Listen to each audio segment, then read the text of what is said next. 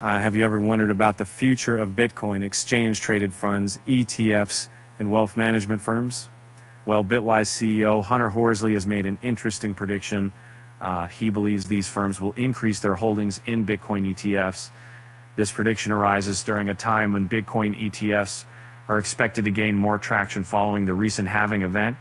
And Horsley's forecast is in line with the prevailing market sentiment that there's a growing demand for ETFs. And recent data shows that investments in Bitcoin ETFs within the United States market saw a positive inflow just before the Bitcoin halving, following 5 consecutive days of outflows. As BlackRock's iShares Bitcoin Trust closes in on Grayscale's Bitcoin Trust, the competition intensifies. With just a $2 billion gap between them, BlackRock could soon overtake Grayscale as the world's largest Bitcoin fund. GBTC experienced a significant decline in value over 68 days, shedding nearly $16 billion and reducing its assets to 19.4. On the other hand, IVIT has been witnessing steady asset growth, reaching around $17.3 billion in total assets. Despite this, Grayscale's spot Bitcoin ETF has seen notable capital outflows. In the past 5 days alone, investors withdrew $89.9 million, contributing to a net outflow of $1.6 billion since January.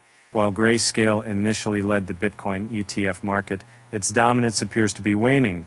Fidelity and BlackRock quickly gained substantial market shares. For example, both Fidelity and BlackRock Bitcoin B and MO.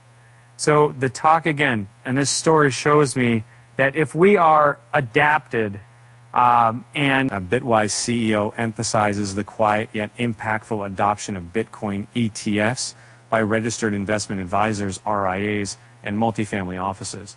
Major financial institutions are discreetly evaluating the potential of the Bitcoin market. Recent data from Farside reveals significant outflows from GBTC, marking a shift in investor sentiment. GBTC converted to an ETF in January alongside 9 other spot Bitcoin ETFs after a lawsuit victory against the SEC by Grayscale, prompting a review of its conversion bid.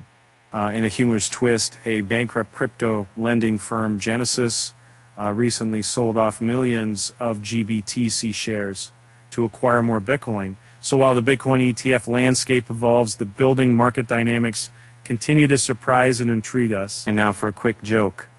Why did the Bitcoin ETF break up with the stock market? Because it needed space to grow.